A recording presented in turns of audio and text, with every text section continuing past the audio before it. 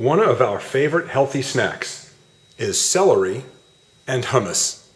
The problem is that we like to shop at Costco, and the large bags of celery often go bad before we can use it all. We've discovered a secret to making celery last up to a month or more in the refrigerator. Aluminum foil.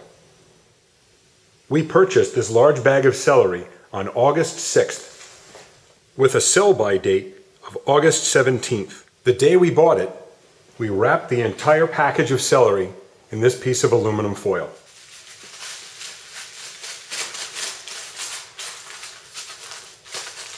Today is September 3rd, nearly a month after we bought it, and 2.5 weeks after the expiration date.